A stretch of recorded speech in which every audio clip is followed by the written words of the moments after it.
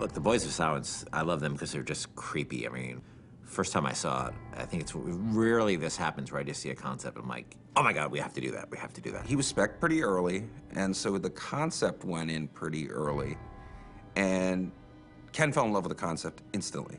Instantly, we all did. We all thought it was like the coolest thing we'd ever seen. I mean, anytime you completely obscure something's face, there's a creepiness that falls naturally out of wondering what's going on in there.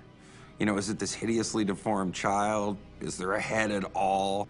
You can only assume that it's horrible to be inside that mask, and yeah, I think that's where a lot of his scare value comes from. So, you know, the way they work is that they're blind, they can't see you, but they can hear you.